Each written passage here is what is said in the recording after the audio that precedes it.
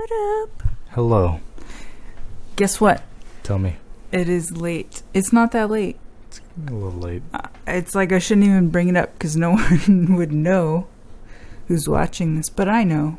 Dude, I'd say it's a good sign that that I feel actually pretty tired. It's like a little after midnight. And I'm working. Look at me. Yeah. Okay.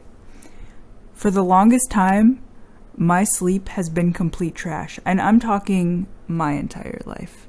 I remember being a little kid and looking through my little child eyes at the VCR. Yes, at the VCR, and seeing like, damn, it's like 3 a.m. and my little kid self is breaking the rule. Yeah. Like no one's telling me to go to sleep, so even though I have an adult mind in my child body, I know I should be asleep, but guess what? Freedom.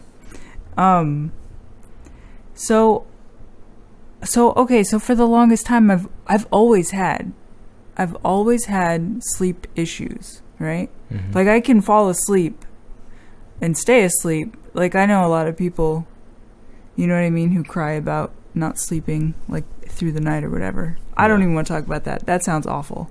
I'm not talking about that. I don't want to talk about what I'm talking about. Okay, where am I going with this? Oh, so in the last few months, I've made mountains of progress. I'm talking like reversing a lifetime of crazy sleep, right?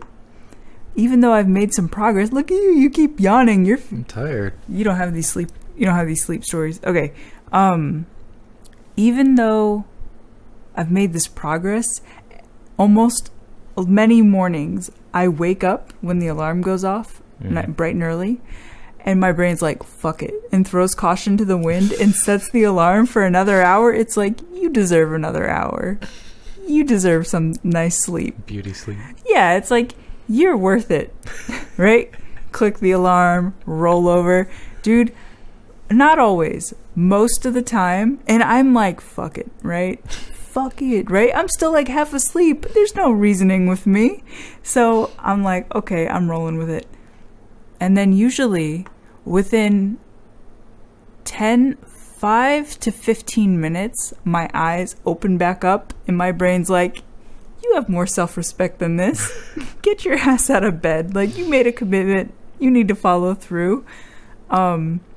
And sometimes, damn it, sometimes I'm like, you're right, brain. We do have more self-respect than this. As I lay awake in bed, trying to wake up for like an hour. Yeah. Some people are really against that shit. Like, they're like, if I'm gonna lay awake in bed, I might as well just sleep an extra hour. Mm-hmm. But this is part of winning in life for myself only.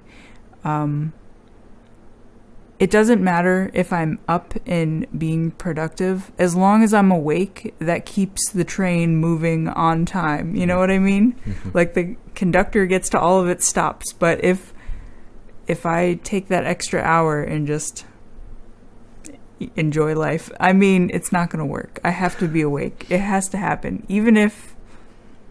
What is the least productive thing you can do for an hour? I feel like there's probably a lot of productive things I could be doing in that hour. But that's my sleep story. I appreciate your story. You don't have a sleep story because you just hit the pillow and you're good. You're like, peace, right? Yeah. And then I'm like, damn, dude, that's magic. That shit is amazing. I can't do that. I have to lay and contemplate the awfulness of life. Oh, no. Peace.